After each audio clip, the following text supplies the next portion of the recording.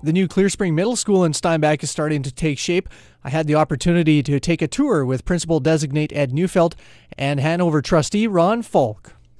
Right here we're on Main Street, and then over here is our town square, and up there is the grandstand, which we're going to be using for student gatherings, maybe even community gatherings. We don't exactly know how it's all going to develop, but the idea is for the grandstand to be a place of gathering, and then we're going to do town square. And in the town square is where we're also going to be doing a lot of our learning celebrations. It's going to be grand fun. And one thing that doesn't show Chris right now is this blue tarp here kind of prevents the view, but the view actually goes right through the center of the school, right out the back window. To an outdoor learning environment that's going to be really, really nice when it's completed. And then just over here, just past the town square, is our multi-purpose room, and then the gym is on the other side. The multi-purpose room is going to have two retractable walls, so we can create a room here, or we can create a space exactly as you see it for different events. So it's a pretty amazing space. And so from this multi-purpose here, there's also access into the band choral room here, the music room. So this is the music room, band and choral. So most of the flooring is covered right now, at least the walkway is here, but both bottom wings are different colors. So you have one color, one predominant color here, another predominant color over there, and then the same thing on the upper floor. And so as we walk through here, you'll see this particular shading of green, kind of the predominant color on this side here. And it's also the wall feature color in the classrooms. Right. And this is for the grade 5s. This is where our grade 5s are going to be. All the doors in the facility have this kind of a, I'll say, a bamboo look to it. Yeah. Is the lighting, like the lighting hangs down below? As well as all the millwork, the cabinetry here as well. So this is the science lab in here. Lots of millwork in here. We've had lots of conversations with the teachers about making good use of this, and they're, I'm just about finished the timetable and setting it up so that teachers can book chunks of time for their kids, so that when they're doing experiments they can come in for 2 periods and really make an experiment work for them. So that was one of the goals in the timetable, is to make sure there were chunks available so they could book it and come on in. This is what it's going to look like at the end, so that students can follow the heat supply, hot water. You can just they can trace where everything's coming from. It's part of the school as a learning tool. But it seems to me that somebody's paying attention to what makes people healthy, which is getting natural light. It just it makes a person's time in a building much more pleasant if you have some natural light. And I mean, because it's a school built to LEED standards, human comfort is a part of LEED standards. So I think it all fits into that.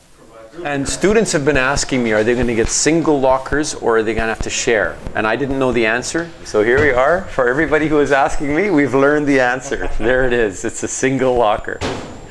So now we know. Every classroom has a sink. It's all part of, I mean, we've talked to the kids about this and even talked to the parents about it, that we hope that the kids are going to get dirty doing their schoolwork. I mean, we're trying to get to the point where we understand that education isn't just clean, clean, clean. It's sometimes dirty. And if you can clean up afterward, good. Then we can do that. And that's the school is really built that way too. So it's really going to promote hands-on learning, project learning, stuff that's not necessarily perfectly clean. This is the air exchanger. It's massive. Huge pipes to move the air. Looks like a jet engine. Yeah. Yeah, I've wondered if you were standing on the outside there when it's pulling air in, what might happen. What we're planning is to have planters in along the right-hand side over here, and on the left-hand side is going to be some fairly cool seating area, and then further out you can see the berms out there. We've got some trees coming for that, and some limestone seating. And this whole area that's kind of dirt right now is going to be crushed rock and pavement mixed together.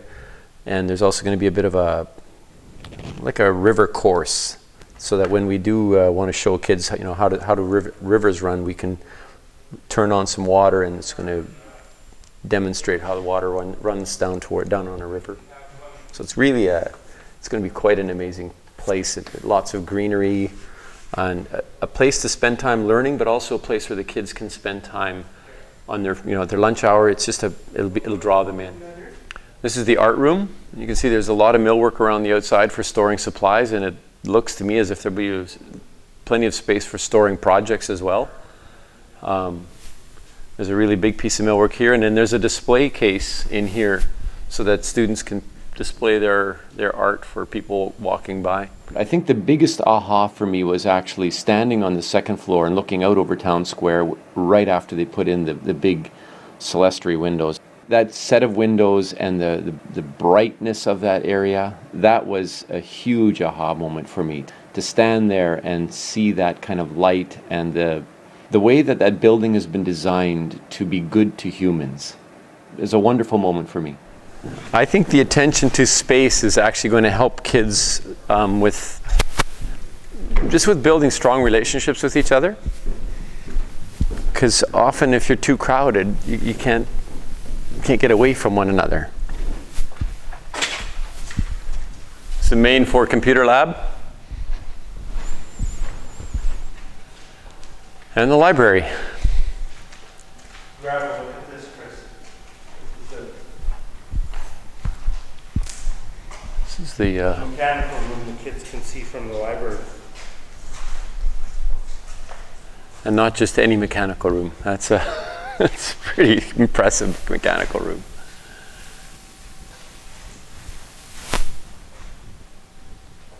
Wow. This is a boys' washroom here, Chris. This is the washrooms again are very LEED Gold, energy efficient, waterless urinals, sinks that are all hand activated, And dual flush toilets. Partitions are coming. Yeah. The school has learning tools so that students can take a look at this and see how the installation is all put together and how brick is held together. And yeah, just a little cross section, so that it's all part of school as a learning tool. Reporting for Steinbach Online, I'm Chris T. Tart.